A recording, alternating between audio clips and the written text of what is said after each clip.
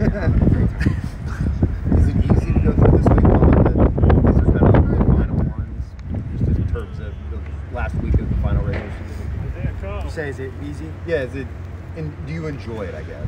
Yeah, no, I'm definitely, like I said, soaking it in, trying to be present each day and be intentional about my work, about spending time with my teammates, my coaches, and just being around the building and just enjoying it too. Like, it doesn't last forever, and for me, it went by really fast, so I'm just trying to get the most out of it and be prepared as well for Friday's game.